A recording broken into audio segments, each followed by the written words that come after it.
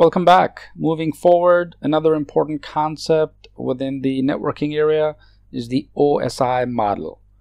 Before I talk about the OSI model, it's important to understand and know each layer within this model, starting from the physical layer, which is the bottommost, and the topmost being the application layer. And we'll talk about what these layers are, what happens when an information is passed from one computer to the other. So for instance, if you were to send an email, which may look like an easy task, but behind the scenes is in fact the OSI model in action. So in this lesson, I'm going to detail out what the OSI model is all about. So once again, it contains 7 layers, starting from the bottom, which is the physical layer, the data link layer, the network layer, transport, session, presentation, and application. So when a computer sends some data to another computer, obviously the medium of transmission is the cable or the wireless. So the data travels directly from the computer and passes through each of these layers. So this is just the macro level at this point. I'm going to get into the details of each layers, but just visualize data being sent from one computer to the other or to the cable, right? So the data goes from each of these layers before it in fact hits the actual medium, which is the transmission cable or your network cable or the wireless media, whichever you were using. So when the data passes through each of these layers, each layer has a certain function. It does something to that particular data or the bits. So the top 3 layers, for instance, the application layer, presentation, and session, nothing happens at this point. But when it goes through the transport layer, segments are made. In the network layer, packets are made. The IP header, TCP header, and the data remains. And then of course the data link layer also divides the actual data into a frame which contains the MAC address, IP address, TCP header, data, and FCS. So think of this as just simply sorting out the mail, right? So if you were to physically send a letter through a post office, the post office is processing your mail, is checking to see which state it needs to go to, which house address, which subdivision, what to do, what's the name, and so on. So here I'm going to talk about what the OSI stands for. It's Open Systems Interconnection Model. The OSI is a conceptual model that simply characterizes and standardizes the communication functions of a telecommunication or computing system without regard to the underlying internal structure and technology. So whether you're using a star network, bus network, any topology, for instance, any type of transmission media, it doesn't matter. This is a fundamental conceptual model that tells the data to pass through each of these layers, and each of these layers perform a certain function on that data. The model is a product of the Open Systems Interconnection project at the International Organization for Standardization, which is known as the ISO, maintained by the identification, and you can always look this up. So just know that OSI is a conceptual model. In other words, it's a standard, right? How computers communicate, what happens to the data from one computer to the other. Let's get into the layers of the OSI model. So the physical layer, which is the bottommost next to the network medium or the transmission cable, also known as the lowest layer of the OSI model. So remember, the lowest layer is the physical layer.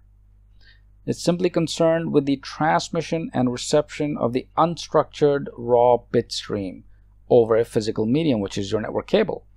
So this layer is the first layer, in fact, to receive piece of information or data bits.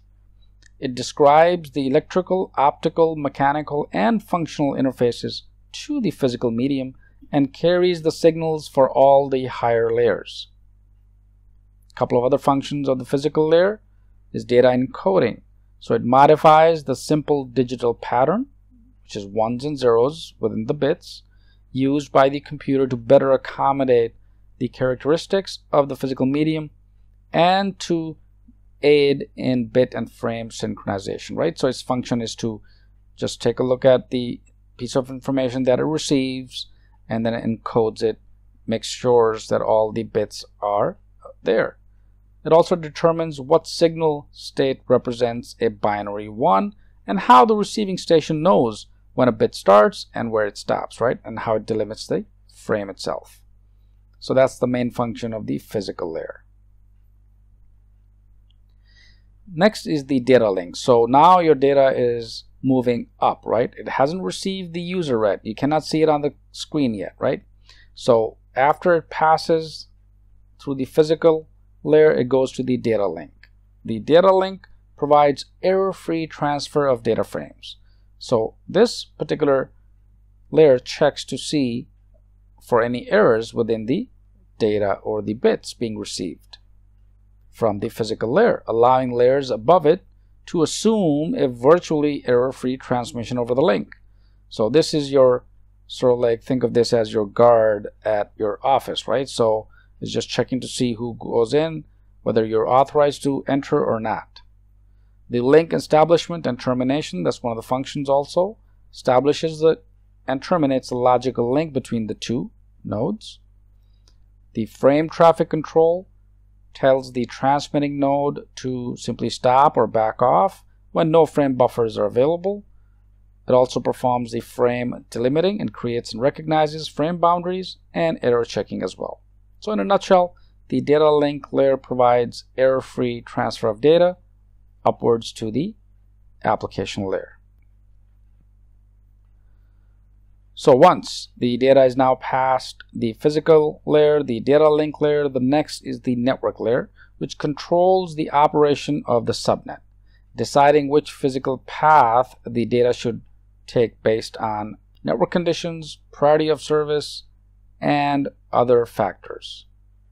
It provides routing, for example, subnet control, frame fragmentation, logical physical address mapping. So it takes a look at and sees, all right, which department should I send this data to? Whether it belongs to the sales department, the purchase department, operations, marketing, and so on. So it takes a look at the subnet, the actual IP header, and the address where it needs to go. The subnet usage, for example, accounting has accounting functions to keep track of frames forwarded by subnet intermediate systems to produce the billing information. Moving upwards towards the user, next layer is the transport layer. It simply provides message segmentation, accepts a message from the session layer above it, splits the message into smaller units, and passes the units down to the network layer. The transport layer at the destination station reassembles the message. So the message acknowledgement, for example, provides reliable end-to-end message delivery, and that's important. So keep this in mind whenever you hear transport layer. It's end-to-end message delivery in a reliable manner. The message traffic control is one of the other functions. It tells the transmission station to back off or stop when no message buffers are available. So that's what the transport layer does. Next layer is the session layer. Simply allows establishment between processes running on different stations. So it provides session establishment, maintenance, and termination, allowing two application processes on different computers to establish, use, and terminate a connection, hence called a session. So this is the logical session between one computer to the other computer. It also performs the functions that allows the processes to communicate over the network, performing security, name recognition, logging, and so on. Next is the presentation layer, which provides character code translation, data conversion, data compression, and encryption. So this is where all of these functions happen, which is the presentation layers. So for instance, the data conversion is the bit order, the integer floating point, and so on. The compression includes reducing the number of bits that needs to be transmitted on the network. And of course, the encryption data for security purposes, such as password encryption. So you enter a password, username and password on the internet, and you hit submit. What actually happens is the data goes from your computer to another computer and passes through this conceptual standardized OSI model. And finally, we have the application layer, which serves as the window for users and application processes to access network services. This layer contains a variety of commonly needed functions, and all those functions include resource sharing, device redirection, remote file access, printer access, IPC, known as the inter-process communication, network management, directory services, email, and virtual terminals, and so on. So the application layer simply serves as the window for users and applications. So this is where now the message is displayed on your screen. Here's a quick summary of what we just talked about. Conceptual model, very important. You need to understand what each of these layers do and mean. For example, layer 7 is application, then presentation, all the way down to the lowest layer, which is the physical layer. The easiest way to remember the layers is just memorize this statement: all people seem to need data processing. Of course, you can make your own as well. But if you remember this sentence, all people seem to need data processing, the first letter of each of these words represent each of these layers. So the letter A in all represents the application layer, letter P in people, the presentation layer, and so forth. So I hope this helps. Take a look at this concept again, understand the functions of each of these layers, and with this, let's move to the next lesson.